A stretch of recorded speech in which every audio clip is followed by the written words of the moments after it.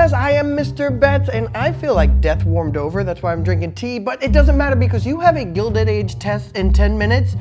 And what is the Gilded Age? If you're asking yourself, don't worry, I have you covered. In the next 10 minutes, we're gonna go over 50 terms, people, and events that you're gonna need to know for your Gilded Age test. And I know I always say it's 10 minutes, it never is, but we're gonna do it this time because I have a green screen. Let's do it! The Gilded Age is what we call the period between post-Civil War up until the early 1900s. It's marked by two main traits, industrialization and urbanization, and it couldn't have been done without the transcontinental railroad and railroads in general. During this time, there's a massive expansion of railroads in America, the most famous of which being the Transcontinental Railroad, which finally links the Atlantic to the Pacific. Somebody should make a video about that. Cornelius Vanderbilt was probably the most famous of the railroad barons, a small group that controlled the nation's railroads, and he couldn't have done this without the Bessemer process, a new way of making strong steel that could be used for the rails. George Westinghouse invented new air brakes for those trains, and George Pullman and his Pullman Palace cars provided the rich with a luxurious way to travel when his cars weren't catching on fire and thus turning into luxurious death traps. More on Pullman later. The Grange was a farmers' movement that grew in response to the overwhelming power of the railroad and their shipping fees, and it led to the Interstate Commerce Commission, passed in Congress in 1887 and required the railroads to charge and publish reasonable and just rates. This also increased the power of the federal government over the states. Telegrams, introduced by Samuel Morse, also connected the nation. Thousands of telegraph lines using Morse code allowed for basic but instantaneous communication, and the transatlantic cable, late in 1886, finally allowed the new and the old world to communicate in real time. So we're more connected. It's time to industrialize, and in order to do that, we're gonna need the three factors of production. The first factor is land, and not just the land, but all the resources that are on and in it. Next is labor, or the people that do the actual work. And the last factor is capital, whether it be funds or tools or facilities to actually have industry.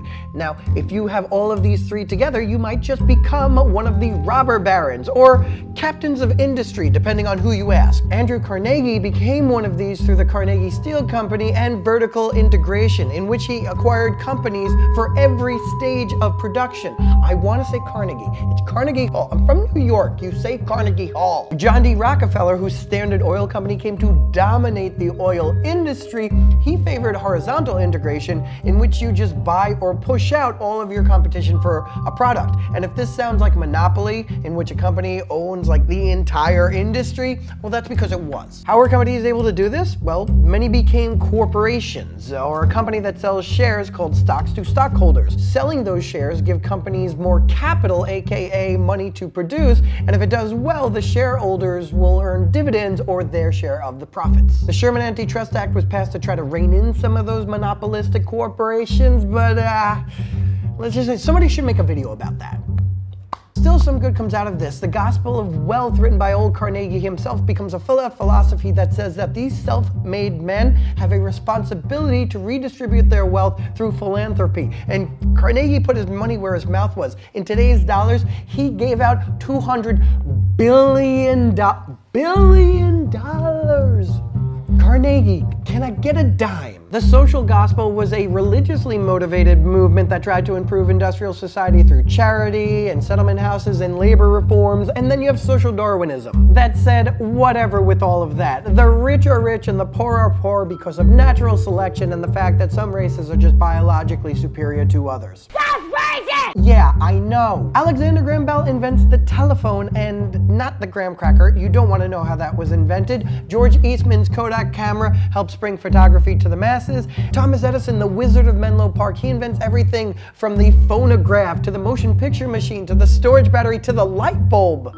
Kind of. Still, if we're going to talk war of the currents, I'm going to take my boy Nikola Tesla and his alternating current, AC. Guy was like a real-life mad scientist. Look him up. You have George Washington Carver, who comes up with like a million different uses for the peanuts. And the reason he's doing this is he wants to help the South move away from being a cotton economy, which totally depletes the soil and keeps people poor. Speaking of poor and tired and huddled masses, you have the new immigrants, this massive influx of people coming to America in the 1800s, and a crucial part of the Gilded Age. Somebody should make a video about that. Ellis Island and Angel Island were government processing centers for these immigrants. The New York-based Ellis Island for those coming from Southern and Eastern Europe, and Angel Island in California for those coming from Asia. The Statue of Liberty, a gift from France, is unveiled in 1886 and becomes a symbol of hope and opportunity to these new immigrants. Here's an Easter egg for you. Did you know at her feet there are broken chains that you're never gonna get to see because they're at her feet? You're always looking up. Kind of seems like a lot of work for nothing. Emma Lazarus and her poem, The New Colossus, are used to help raise money for the pedestal that the statue is on. Yeah, for a while we're like, France, it's really nice, but where are we going to put it? The poem by Lazarus with lines like, give me your poor, you're tired, your huddled masses yearning to breathe free. Those lines have become as famous as We the People or Do You Know the Way? Do you know the way? What is this, a meme story? You can buy them on this beautiful refugee towel from the Radical Tea Towel Company.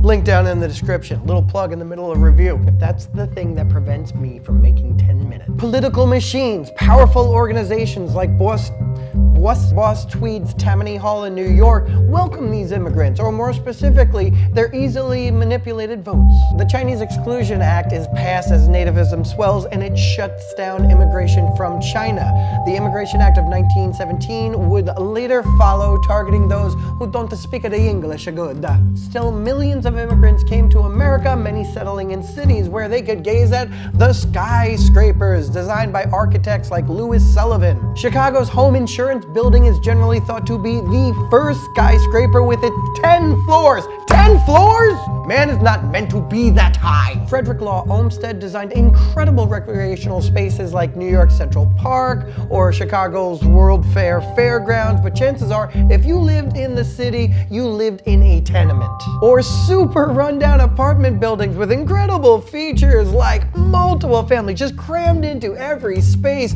and maybe a working bathroom on every floor? Ugh. Still, not all was bad. You had the Hull House, created by reformer Jane Addams, that taught immigrants English, provided care for working mothers, and generally helped newcomers adjust to life in American cities. Public schools multiplied, at least at the primary levels, with reformers like John Dewey advocating that learning should be done through discovery and interest and not rote memorization. Whatever. Booker T. Washington talked about education and advancement for African Americans. Later he would clash with W.E.B. Du Bois.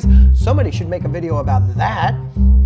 Suburbs, thanks to commuter railways, provided a residential alternative for those that liked city jobs but not city life. Subways, or underground railroads, no, like actual underground railroads, first seen in Boston and later expanding to New York and Philadelphia, allowed urbanites to live farther and farther away from their jobs. Speaking of jobs, you may be working 10+ hours in a sweatshop. These were factories that featured monotonous yet hazardous work in really unsafe conditions. Trade unions, or groups of skilled workers, began to form and, more importantly, consolidate to fight unfair practices and working conditions.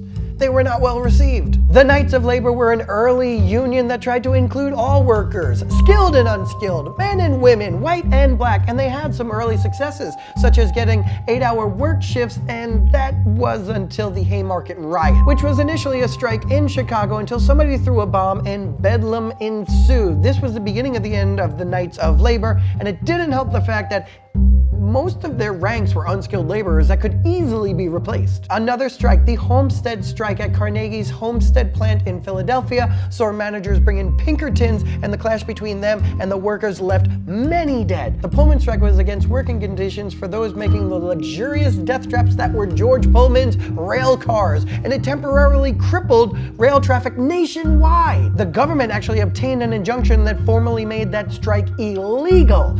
But in the long run, we wound up getting Labor Day out of it, so not all bad. Then you had the American Federation of Labor, led by Samuel Gompers. It admitted skilled labor only and used collective bargaining, in which the union officials will represent all of the workers in negotiations with management. Now, if you needed a break from all of this work, you could attend some vaudeville, which were variety shows that had singers and dancers and magicians and strongmen and actors and jugglers and minstrels.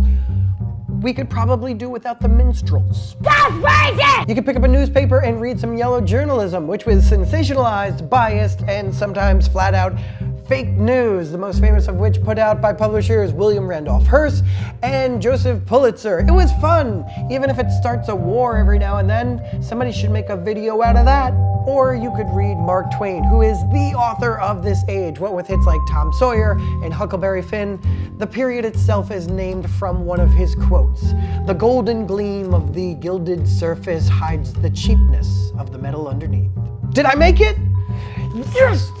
Yes! Green screen for life! We did it! 10 minutes!